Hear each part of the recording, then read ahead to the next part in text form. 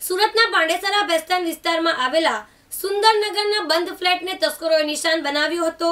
તસ્કરોએ ફ્લેટમાંથી 13 kilo ચાંદીની લગડીઓ અને 2 kilo ચાંદીના સિક્કાની ચોરી કરી હતી। આ અંગે મકાન માલિકે જણાવ્યું હતું કે દીકરીના લગ્નમાં દહેજ આપવા માટે આ ચાંદી એકઠું કર્યું હતું। હાલ પોલીસે ચોરીની ફરિયાદ નોંધીને વધુ તપાસ હાથ ધરી છે। Pandesara Bhestan Sundernagar flat number E105 માં રહેતા પ્રમોદસિંહ રામ આજ્ઞાતસિંહ રાજપૂતના મકાનમાં ગત તારીખ 1 ફેબ્રુઆરીથી 10 ફેબ્રુઆરી દરમિયાન અજાણ્યા તસ્કરોએ મકાનની લોખંડની ગ્રીલને મારેલું તાળું અને દરવાજાને મારેલું તાળું નકુચા સાથે તોડી મકાનમાં પ્રવેશ કર્યો હતો। મકાનના કબાટના દરવાજા તથા લોકર તોડી સોનાના ચાંદીના ગણેણા અને ચાંદીની અલગ અલગ લગડીઓ વજન આશરે 13 किलो અને 2 किलो चांदीना सिक्का की चोरी करी थी। जी सर, आपका नाम कौन सी जगह और क्या घटना बनी थी? प्रमोद कुमार सिंह, E105 सुंदरनगर बेस्तान। 1 तारीख को गांव गया यूपी। 9 तारीख को रात में मेरे यहाँ चोरी हुई। 10 को सुबह 8:06 पे मेरे को मालूम पड़ा।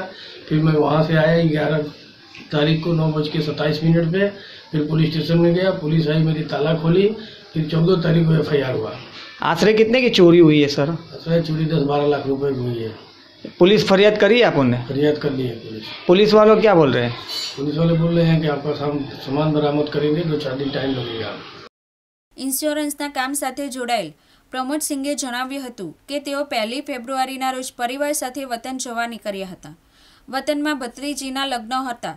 16મી ફેબ્રુઆરી ભત્રીજીના લગ્ન હતા। જો કે સુરતના ઘરે ચોરી થઈ હોવાની જાણ તેમને 9મી તારીખે થતાં તેઓ વતનથી સુરત દોડી આવ્યા હતા। બાદમાં પોલીસ ફરિયાદ નોંધાવી હતી। પ્રમોદ સિંઘના બંધ મકાનમાં ત્રાટકેલા તસ્કરોએ ગેસ કટરથી તિજોરી કાપી હોવાનું સામે આવી રહ્યું છે। તસ્કરો કોઈ જાણભેદુ હોય તે રીતે શાંતિથી ચોરી કરી હતી। એક CCTVમાં રિક્ષા અને બાઇક પર તસ્કરો આવતા હોય તેવી આશંકા છે, જેઓએ રાત્રિના સમયે ચોરી કરી હતી। ચોરી કરીને ઘરનો સામાન વેરવિખેર કરી નાખીને પલાયન થઈ ગયા હતા। વધુમાં પ્રમોદ સિંઘે જણાવ્યું હતું કે આવતા વર્ષે દીકરીના લગ્ન નિર્ધાર્યા છે। સમાજની પરંપરા પ્રમાણે દીકરીને દહેજ આપવા માટે 13 કિલો ચાંદી દાગીના અને 2 કિલોના ચાંદીના સિક્કા એકઠા કર્યા હતા। જેમ જેમ સગવડતા થતી જતી તે રીતે ચાંદી ખરીદતા હતા। વર્ષ 2012થી તેઓ ચાંદી ખરીદતા હતા અને 1 વર્ષની વાર હતી। દીકરીના લગ્ન અગાઉ ત્યાં જ ચોરી થઈ। દીકરીના લગ્ન અગાઉ ચોરી થઈ એટલે દીકરીના લગ્ન પણ પોસ્ટપોન કરવા પડે તેવી સ્થિતિ સર્જાઈ છે। કેમેરામેન મુકેશ ગુરવ સાથે સોનલ ટોપીવાલા, દિવ્યાંગની સુરત।